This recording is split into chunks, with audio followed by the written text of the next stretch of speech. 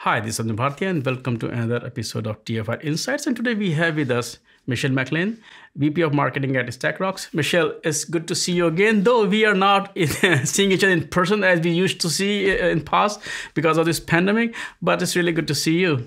It's lovely to be with you again. Thank you so much. It's amazing what we've been able to turn into virtual exercises. If I'm not wrong, recently you published a white paper around the container maturity. I want to know, I have read it, but I want to know what were some of the key highlights of the paper. So what we set out to do in defining this container security maturity model was help people thinking through the journey. Everybody's going through a very similar process of adopting containers and Kubernetes into their environment to accelerate application development, enable greater flexibility, able to move environments between on-prem and cloud and, this cloud or that cloud. They're on two simultaneous learning curves, right? They're having to learn about containers and Kubernetes at the same time that they're having to learn about how to secure containers and Kubernetes. And so what we set out to do in this maturity model was kind of chart that path for them, give them a vision of what would be coming so that they could think ahead and not get caught short. If you think about security in traditional infrastructure, it was very much a waterfall exercise. I'm going to code, then I'm going to throw it over to ops, and right before ops is going to deploy it, they're going to have security do a last minute check on it. That doesn't work in today's cloud native infrastructure. We really need to be doing security along the way. And so what we set out to do with this maturity model was just help them think ahead, help them get ahead, and help them anticipate how their security requirements would change as they progress through this adoption curve for containers and Kubernetes. Right. And if I'm not wrong, you also mentioned the 5 stages of container maturity. Can you just talk about, briefly about each stage? Sure, absolutely. So stage 1, we really call sort of individual initiatives. And it's really a developer a little bit playing around, right? Learning the technology, doing stuff on their personal laptop, kind of idea. In stage 2, we move into an official project. We've maybe taken a piece of an existing app that we're going to move into containers and microservices, or even maybe a new app that's maybe smaller in scope. And organization is now working on it. So you have more people involved. You start to care about security. In the first stage, you don't care too much about security, to be honest, because nothing's at risk. But once you get into an official project, you need to have a few things in place. You need some image scanning. You're going to start to think about vulnerability management, kind of thing. Stage 3 is really where we think about that first initial microservice or app moving into production. And now the table stakes are a little higher, right? Now we really need to be thinking about much more robust controls, maybe separation, making sure nothing else can touch this app, right? So we're segmenting out the assets associated with this app. We might start to care a lot more about compliance when we're in production. And we're probably going to care about security at runtime, which maybe in the earlier phases we didn't. Stage 4, we really think about expansion. Most of the new apps that we're building, we're going to do in containers and microservices and run them through Kubernetes. And so here, shift in security really starts to be one of automation, of scale. There's more complexity you've got to manage because now you've got multiple apps. And so that segmentation, all those policies get a little more sophisticated. And then stage 5, where we're really at sort of organization-wide adoption of containers. Now you're probably augmenting the infrastructure. It's not just containers and Kubernetes, but likely there's a service mesh. Maybe Istio is in the mix. You need to be aware of the new threat vectors that surface when you are augmenting the infrastructure this way. And you need to protect those new layers of the infrastructure as well. Now, you also earlier mentioned that security is no longer an afterthought. Earlier, developers will not even consider that it was silos. But today, there is a lot of awareness. A lot of companies are, looking at security as the very first steps. We look at DevSecOps. Can you talk a bit about what led to this, change in mindset or approach towards security, where security is one of the primary factors today instead of being something which are an afterthought? I think that there are two dynamics at play. One is pace, and one is what we're able to do. So I'll talk about pace first. Business success today, business innovation today is entirely rooted in how your customers perceive you through their applications. So people understand that app innovation and delighting customers with their interface with those customers through the application is essential to success. And so the pace of iteration is much faster. If you're not building in cloud native technology, you're not going to persist as a business. And so everybody's running at this faster speed. And so the recognition came in that this waterfall approach was never going to be able to keep up in this infrastructure. And you cannot have fast innovation, fast iteration, and just leave security behind. It's not an option. You can't simultaneously strengthen your corporate chance at success through app innovation, but then compromise that chance at success by leaving your business exposed. So recognition was, at this faster app dev pace, we need security to be along for the ride. So that's kind of the challenge of it all. The opportunity of it all, the big upside of it all, is these new abilities. This infrastructure, containers and Kubernetes, have attributes that can help us build the most secure apps we've ever built. This infrastructure is meant to be immutable. In other words, it should not change. And so when you know it should not change, and something in your system perceives a change, then you can assume that's bad. You can be more sure of something being wrong when you know you have immutable infrastructure. It's also ephemeral infrastructure, which makes it challenging, like what happened, right? After the fact, forensics can be a little bit harder. That ephemeral nature is tied into the automation at the orchestration layer. So if there's a problem with an asset, kill the asset and restart it. No problem. Your app will keep running. We can take advantage of that in a security construct. Say, there's immutability. We can be sure that change is bad. There's also declarative data. This infrastructure says what it's supposed to be doing. And so if we see a disparity between what it says it's supposed to be doing and what we observe it to be doing, we can also assume that's bad. We can use that declarative data to have a much more robust understanding of security in this environment. And I'll give you one tangible example. We used to think a lot about risk from the standpoint of vulnerabilities. If I have a vulnerability and it's got a high CVSS score, that's a bad thing, and that needs to be rooted out, and that's my priority. What we understand now is that vulnerabilities are not all the same. Vulnerabilities are not all that contributes to risk. If I have a problem in an asset that is customer-facing, open to the internet, stores financial data, and stores customer data, that is way more important to me. Protecting that whole suite of services and assets delivering that application is way more important to me than protecting an internal, test-only, never gets out of dev kind of application, right?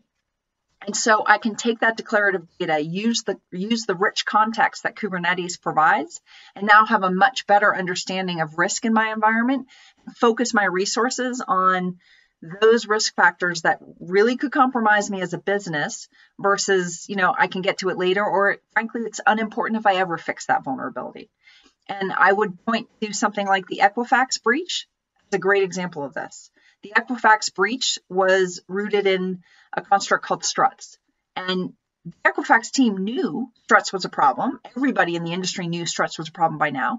They had a punch list of environments to work through, get struts out of the picture. They just hadn't gotten to that one yet.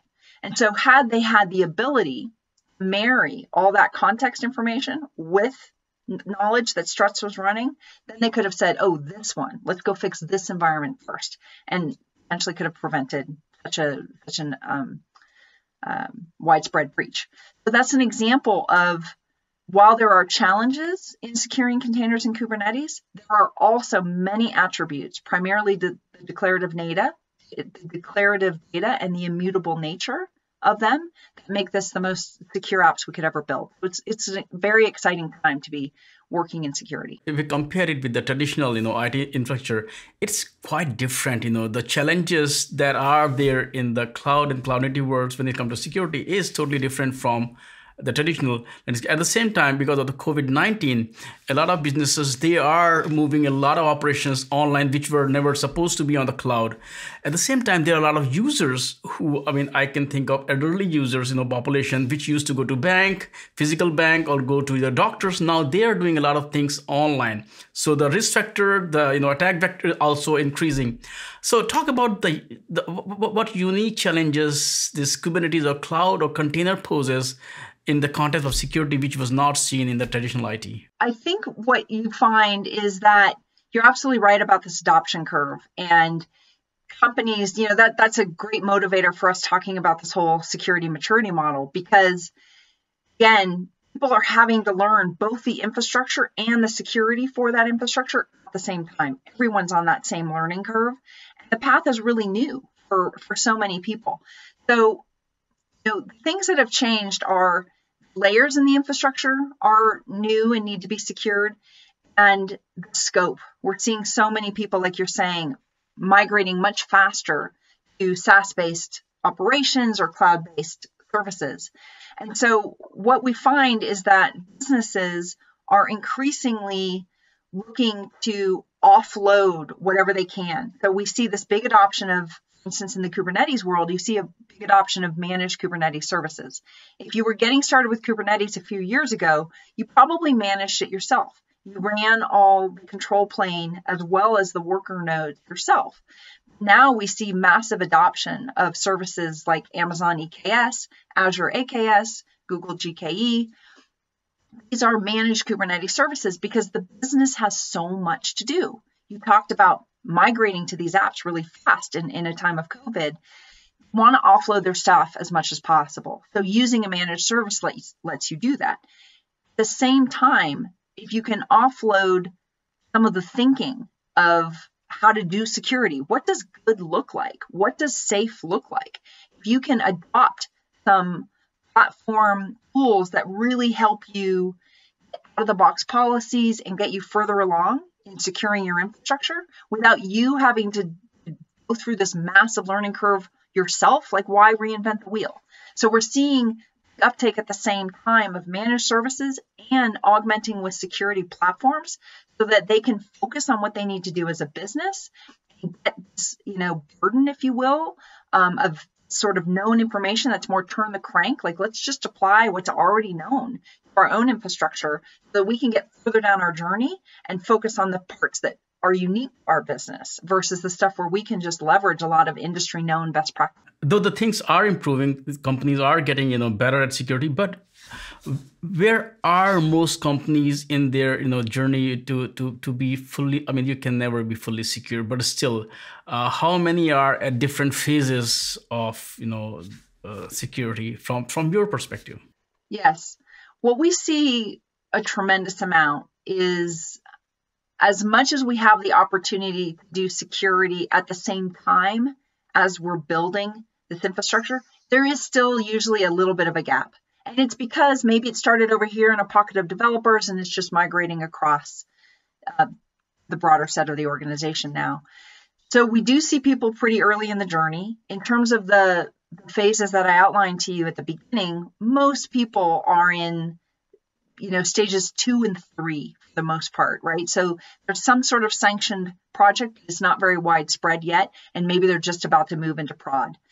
I'll be honest, we talk to people all the time who are a little sheepish, a little embarrassed, say, yeah, we've got this one app, it's running in prod, and we don't have any security yet.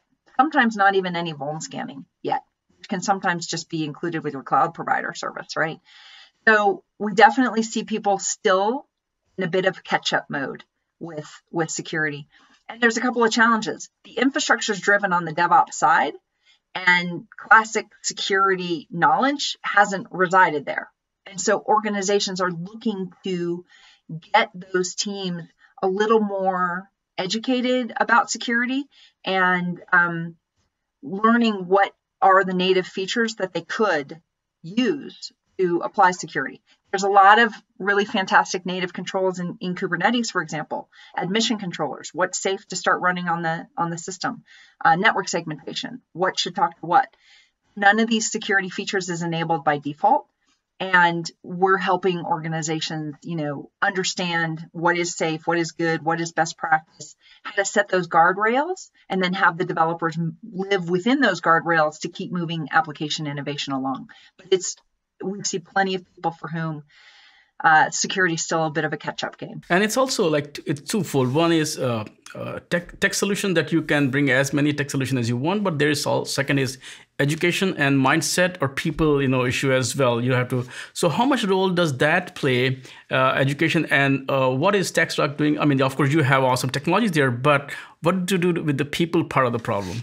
Yes, absolutely the case. And what we're seeing is that organizations that are empowering their developers to be more full stack responsible are in the end enabling a far more robust skill set in their environment. So where we tend to help is we have a tremendous amount of just educational materials that have nothing to do with the StackRox platform.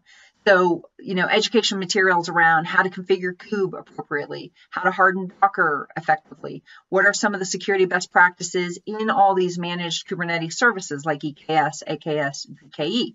We've done extensive research, hands-on research to say, look, when you're going through this process of setting this up, turn this on, set this flag, enable this, because it's not by default. And so all of that is external to the StackRox platform and external to our tooling. That education is really essential, and people are very hungry for it because it's not obvious. And again, nothing's on by default. And so they have to apply these across their environment to get to a better baseline of security. We talked about all the the challenges, the problems, how different companies are at different stages. Now we talked a lot about the problem. Let's talk about the solution side. You did touch upon a lot of things, but let's talk about. I mean, I have talked to StackRox a couple of times, so I do know what you guys are doing there. But talk a bit about how are you kind of helping these companies to kind of tackle this problem? What kind of technologies, solutions, projects you have there? And I think it really taps into some of these trends that we've been talking about, right? That we have the potential in this infrastructure to build really secure applications. And the thing that I think sets StackRox apart is that we've really honed in on those native capabilities. So StackRox is the only container security platform out there that takes a kube native approach securing the environment. And what we mean by that is that we integrate deeply with Kubernetes. So we're pulling in the context that I was talking about, that declarative data. Is it open to the internet? Is this an important app? Is it, are there dodgy processes that are running here? We take all that context and really enrich the customer's view of what's happening in that environment. And then at the same time, we push the policies. So I talked about people not wanting to reinvent the wheel, leverage best practice. We build that into the policies, dozens and dozens of policies that are built into our platform. Those policies, though, to be enforced, we push that right back into Kubernetes. Kubernetes is incredibly capable.